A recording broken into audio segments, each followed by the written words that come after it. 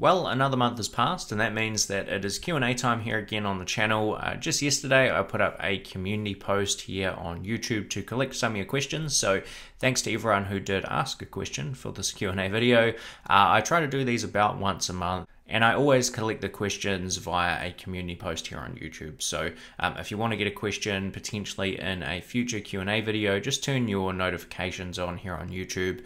That way you should be notified anytime I upload a new video or when I put up a new community post. And that way you can get in quick and ask your questions. So that is the plan for this video. But before we get into that, we do have a sponsor. And this video is sponsored by Hatch. Hatch is the platform I personally use for all of my US investing. For me as a Kiwi, based here in New Zealand, and Hatch is asking you to think about what your big and small tomorrow goals look like. For me, the goal has always been financial freedom, putting a little bit away today with the aim being that I can do the things that I want to do tomorrow. Everyone's tomorrow looks different, whether you want to buy your ultimate dream car, travel the world, or become financially independent. Reaching your goals starts by taking the first step. That's why I invest with Hatch, to help make my plans a reality. And if you want to get started investing with Hatch, check out the first link in the description below, where you can get a free 20 New Zealand dollar top up when you make your first deposit of 100 New Zealand dollars or more before the 31st of December 2022. Okay, so first question here is from Caljo. What do you think will happen with the price of SRG stock once they start paying out proceeds from sales? Thank you for all the content. Love it. Yeah, thanks for your question. That is a very, very good question. If you're not familiar with Seritage, hopefully you are by this point, but they are basically going through the process of liquidating all of their real estate holdings, paying back all the debt, and then paying all the remaining proceeds out to shareholders. That's kind of what's happening with Seritage. They're going to go through that liquidation process. And, you know, if they're successful in that, eventually Seritage stock will basically go to zero. That's kind of how this is going to work. Their plan is to turn all of their net assets basically into cash, and then they will distribute that cash out over time. So let's just say, for argument's sake, that the net asset value for Seritage is, say, $20 per share. If they pay out $5 per share as a cash distribution to shareholders, the stock in theory should go down to 15, and they will just follow that process all the way down to close to zero. I think a good case study is probably going to be the Luby's liquidation. That was actually John Gorelli was a key player in that, and he's now the chief financial officer at Seritage Growth Properties. And it will be very interesting when Seritage gets to the point where they are no longer listed on the stock exchange. So I would recommend doing some reading on what happened with the Luby's kind of liquidating trust in that example. It is very possible that Seritage will still have some net assets left over that will take a little more time to kind of sell and distribute the final proceeds, and they may kind of come off the stock exchange when they convert to that liquidating trust entity. So that will be something to read about. I think if you go through some of the press releases on the Luby's website, you should be able to track kind of how that flow happened. But yeah, long story short, the more cash that Seritage starts to pay out, the closer the stock will go to zero. So your, you know, share market value, you know, your holding of those shares will go down over time, and the cash in your pocket hopefully will go up over time. So that is the general idea with Seritage. Next question is from Alamad. If interest rates are like gravity to stocks, then why have stocks and bonds been negatively correlated historically? Yeah, sure. So I guess interest rates being gravity to stocks is basically all about your range of alternative investment opportunities at any given point in time. So if bonds are paying you 10%, you're going to have to get more than a 10% return in stocks, which would imply quite a low valuation for the stock market. Whereas if bonds, you know, you can only get 2%, that would mean that the hurdle for you to get invested in stocks is much lower, and stocks therefore will tend to have a much higher valuation. The reason that historically stocks and bonds have been negatively correlated, so in other words, when stocks go down, bonds tend to go up, is because generally when stocks are going down, we're going through some sort of down cycle economically, and corporate earnings are low, maybe we're going into a recession, and that's really what's driving kind of stock prices down. And typically when that happens, Federal Reserves will drop interest rates, which tend to make the value of bonds go up. So that's the general theory, at least.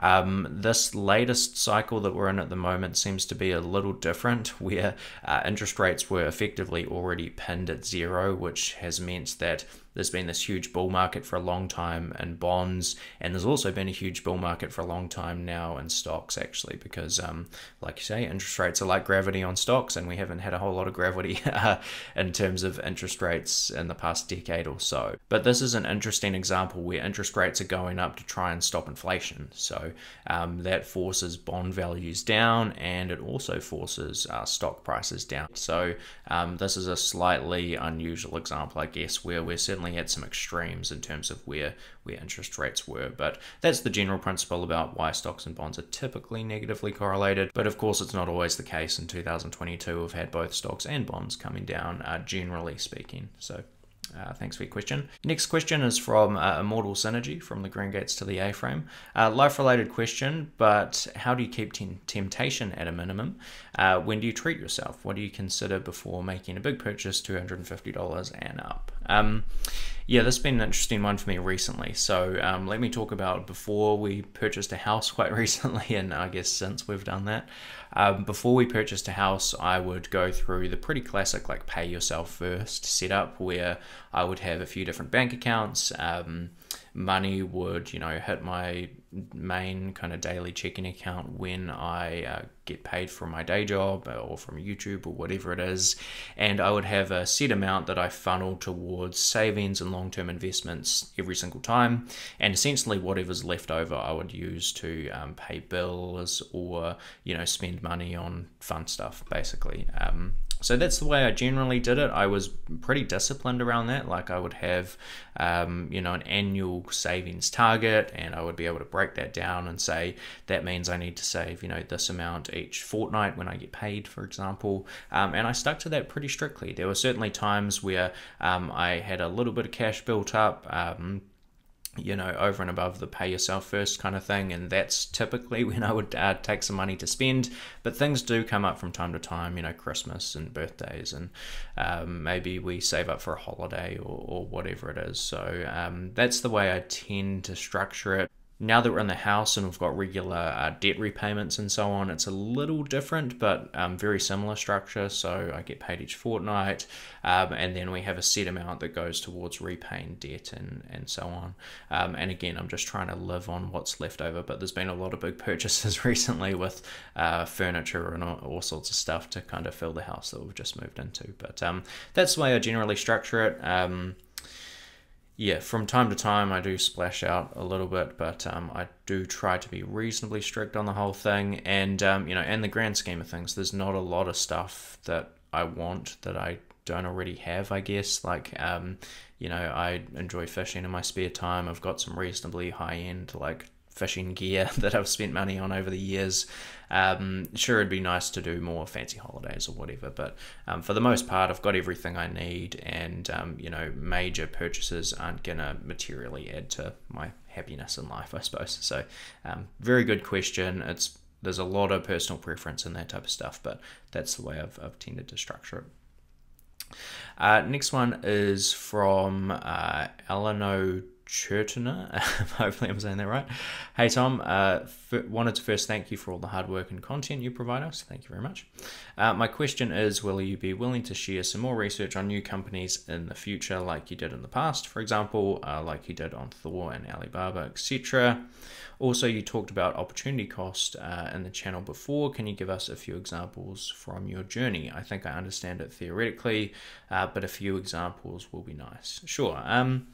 Yeah, I'm more than happy to share different, companies I'm researching and stuff on the channel here. I do have to be a little careful. The FMA here in New Zealand, for example, has pretty strict rules around what people can and can't say on public forums like this. So as long as I'm sticking to factual information and all that type of stuff, and I'm not saying go out and buy this stock now or anything crazy like that, which I would never do, then I should be good. And yeah, more than happy to share things like that in future as they come up.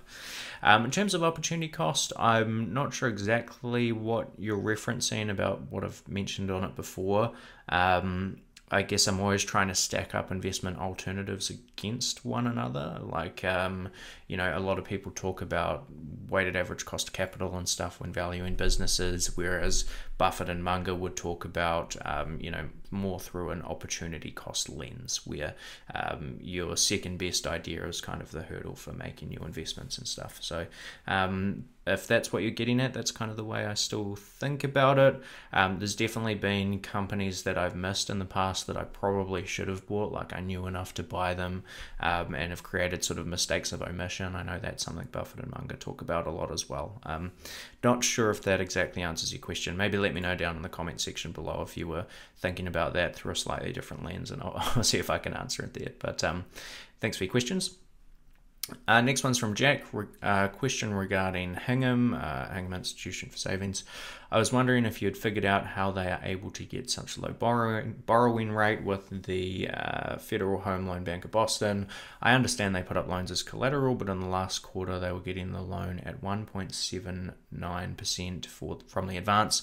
This is considerably under the Fed rate. I read that they only need to slightly lend out above the bond rate, but I'm unsure. Further, as interest rates rise, will it only be their deposits impacted? Higher rates to customers pinching net interest margin, rather than their Federal Home Loan of Boston loans. Yeah, I did do a bit of digging before this video just on this question. So I think the 1.79% figure you're seeing, if you were to compare that same figure in a previous 10Q or even in like an annual report from the last year or so, that number would be much lower. And looking at the Federal Home Loan Bank of Boston rates most recently, they're now more in like the 4 to 5% range. They've definitely come up a lot, but it's basically just a time thing, you know. Hingham are taking that money and locking in rates, you know, over a 1, 2, 3 year period. All of that's in their annual and quarterly reports. It'll show you kind of the duration over which those loans are structured.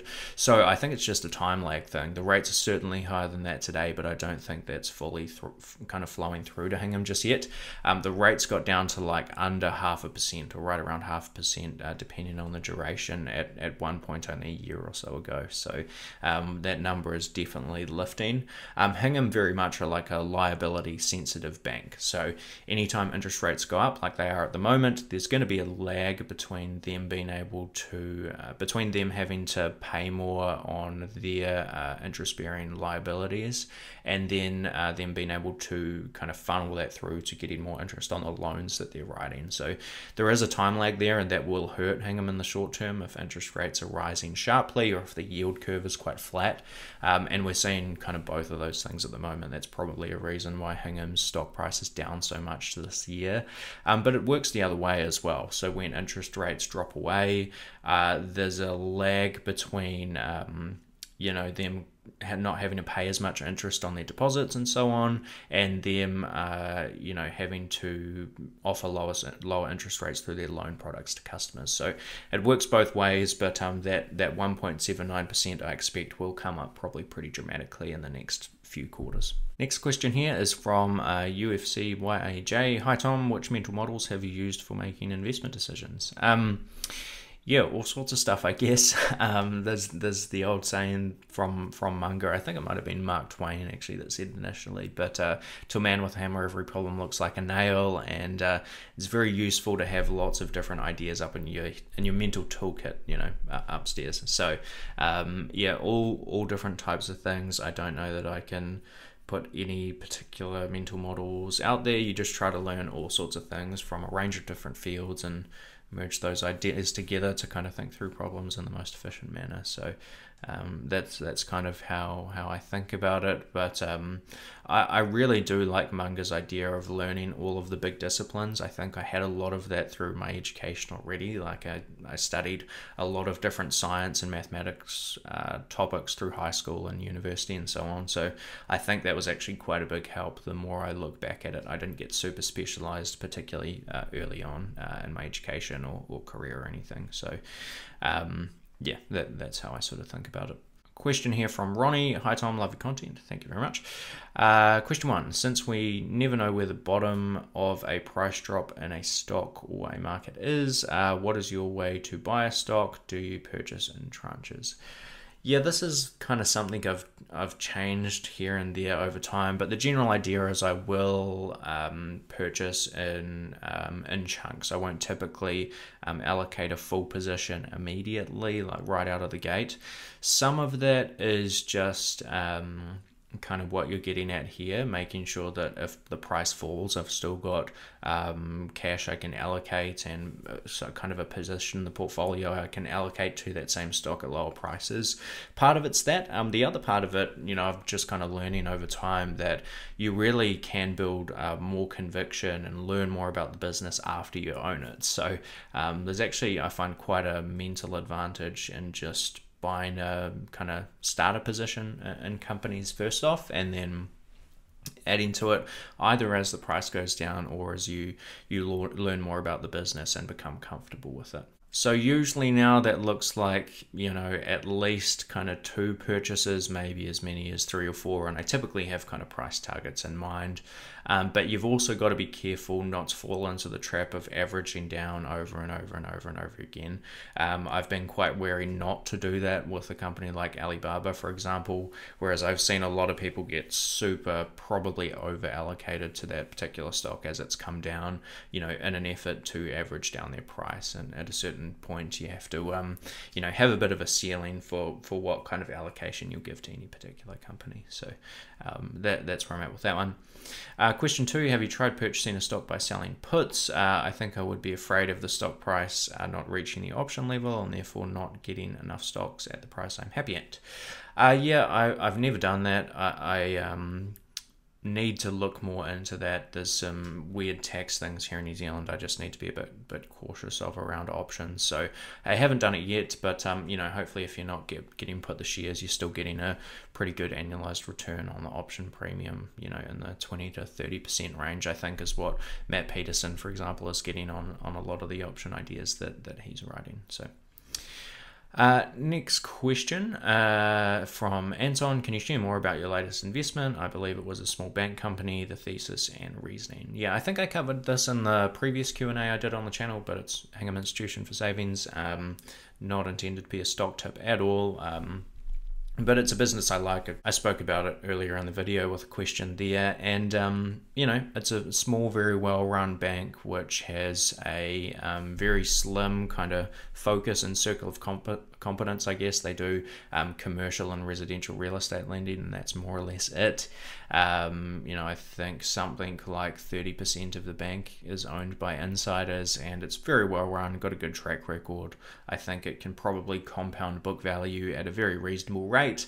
They'll pay dividends if they, get to certain leverage ratios to kind of squeeze some capital out of the business. It's trading at a lower multiple of book than it has done in the past, and I think it's can still grow for a long time yet. So it's a modest sized position. It's not super small, but it's not super big either. I would probably add to it at lower prices, but again, do your own work on it. And that's kind of where I'm at with it. It's very unlikely to be like a 5x in 5 years or anything crazy, or a 100 bagger unless I hold it for an extremely long time. But I think it can offer a reasonable rate of return, and I kind of like the downside upside odds here. Okay, let's do one last question from Joey. Feel free to disregard my other question. I will, but I did see that. That was funny. Many value investors I see talk about buybacks more than dividends, and for great reason. High buyback can be a similarly poor use of capital, just like a high dividend. Yet I see value investors seek out cannibals like it is the best thing, often an amazing thing. Question is, are value investors justified in being impartial to repurchase programs? Yeah, I mean, there's a couple of reasons people tend to favor share buybacks, particularly in a place like the US. One is they're more tax efficient because when a company makes money, they pay tax on those profits. If they dividend out that money, the shareholder then pays tax on that dividend income. We actually don't have that problem in New Zealand, and Australia doesn't have that problem either. They have a franking system. We call it a dividend imputation system, where I get basically a tax credit on any dividends paid from a New Zealand company. So we kind of avoid that double taxation. That makes buybacks far less popular in Australia and New Zealand than they are in the US. But that's one reason. The other reason is obviously if you can purchase shares you know, if you can purchase in shares below intrinsic value, that is kind of accretive for long-term shareholders. Can also be value destructive if you repurchase shares above intrinsic value. And Bonus Proprietor did a really good talk on this recently, actually talking about Uber cannibals, and he gave a few examples of companies where it's worked really well, and then a few examples of companies where it hasn't worked very well, where, you know, the underlying business is deteriorating, the intrinsic value of the company is going down year after year after year, and funneling a lot of money into share repurchases has not been that good for long-term shareholders. They probably would have been better either investing more in their underlying business to try and salvage it, or to just kind of pay a dividend. So I think oftentimes some investors can be a bit over optimistic on repurchases, although generally speaking, you know, if you like a company as a long-term investment, you think the business is getting better and you think the share price is attractive, probably buybacks are going to be much better for long-term shareholders than inefficiently taxed dividends and the like. So those are all the questions we have time for. Thank you very much to everyone who did ask a question. Like I say, if you want to ask a question in a future Q&A video, just check out the community post that I put up around this time next month, collecting your questions. But like I say, that's it from me today, and I'll see you on the next video. Cheers.